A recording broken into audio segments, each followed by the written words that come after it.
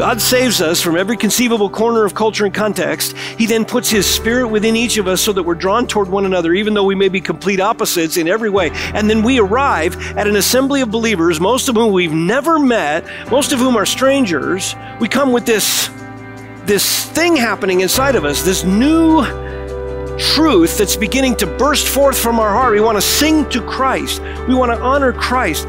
We long for sweet fellowship. And we come looking for someone who will let us tell them of what Jesus is doing in our life as they tell us what He's doing in theirs. And we want help with our afflictions. And when a pastor stands up or Brian Irby stands up, he says, stand up, we're going to sing. We just get up and sing.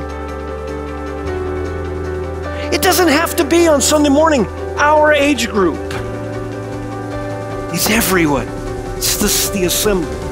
Every activity that the Spirit of God designed for the corporate assembly and into which He's pulled everyone on the Lord's Day is a unique sanctifying power for the believer. Participating in the local church is something that's essential, and that discipleship is not optional. And so if you combine those two things, that implies that discipleship must be part of my life. And so going back home, what I'm going to definitely do is seek how I can implement that truth in my life and seeking other guys out to disciple.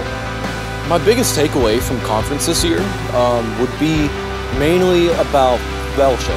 Before, I mainly thought of fellowship as like, just like friends hanging out together or, something like that.